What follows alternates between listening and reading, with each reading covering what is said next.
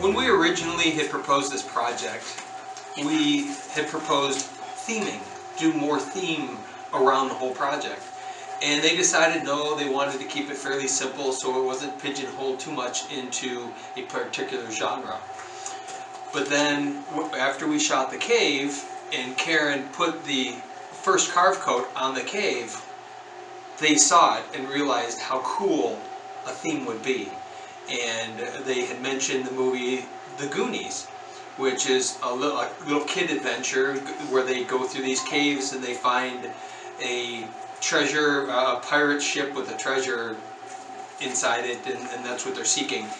So the idea was, how could we sort of make the inside of the cave very themed, so the rest of the art is not so much themed but inside. And we settled on a pirate theme with a little bit of a fairy mix to it as well. And instead of just making it be a normal cave, we decided that we would make it more dimensional. And we're going to have timbers and lumber, almost as if the story that Karen has been telling herself in the design is that it's like a shipwrecked pirate crew that uses the timbers from their ship to support the structure of the cave so that they can live in it. So it's creating those mental images is what allows us to see new things.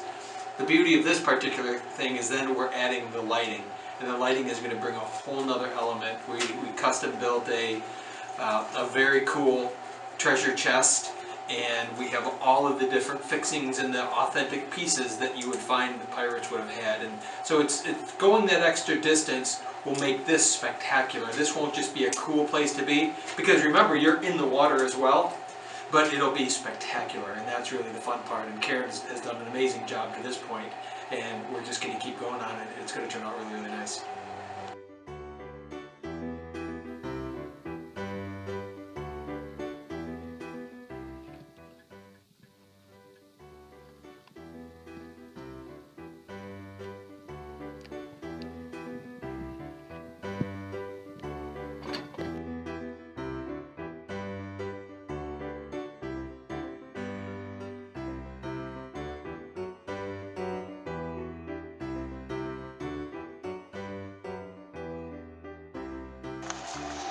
This is the cave.